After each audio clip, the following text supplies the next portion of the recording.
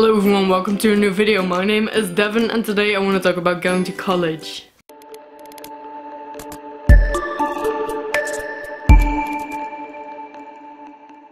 So first things first, I never expected myself to go to college. I always thought I was going to work after school, after middle school.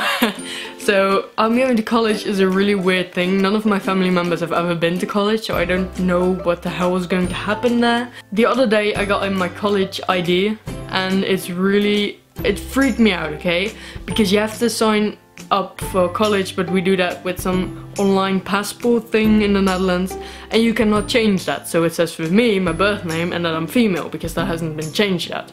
So I was like, oh fuck, we're going to another school with the birth name, with the birth gender, and this is going to suck. So now I got in my college ID and I was like, yeah, I don't even want to see it because it's probably gonna say an F for female and it's gonna be on my birth name and everything, and I'm gonna hate it and I'm gonna try to hide it for the rest of the 4 years. But it's actually really great.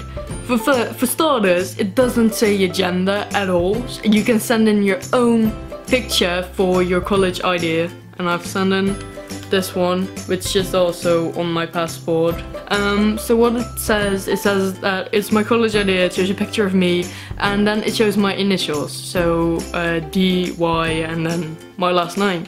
Then it says my date of birth and which college I'm going to. That is for the year 2017 and 2018, and it says my student number. And that's literally all that's on there. There's no female, there's no birth name, no written out name, anything at all. It's just actually quite private? Is that a word? But I'm still quite terrified for going to college, since most people there already have these full-grown beards and really jawliney faces, and I'm just here with my little fat fucky face.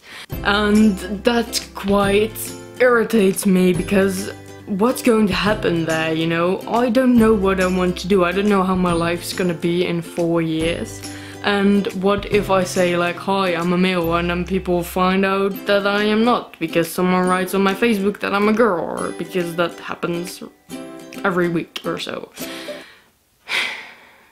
It's just really hard. And now I think to myself, what if I just go in there in the introduction week and I just go like, hi, my name is Devin and I'm a boy, I'm a transgender man. You know, what's going to be the response of the people? Or shouldn't I tell the students, but should I go to the counselor and say, well, this is what I want that to happen. I want everything to say that I am male, and I want this to happen, that to happen, blah blah blah. When I'm having that talk with him, I just might slip in, oh yeah, and I'm transgender, so can you maybe change things in like the school system? I don't know. And what's going to happen, you know? What if I don't transition in the next 4 years, and then my mom and dad are going to be at graduation, and then they call out my chosen name? Or what if, because that's gonna, what if my birth name's gonna be on my diploma, and the whole school is gonna turn to me like, you weren't a boy for the last, what is going on?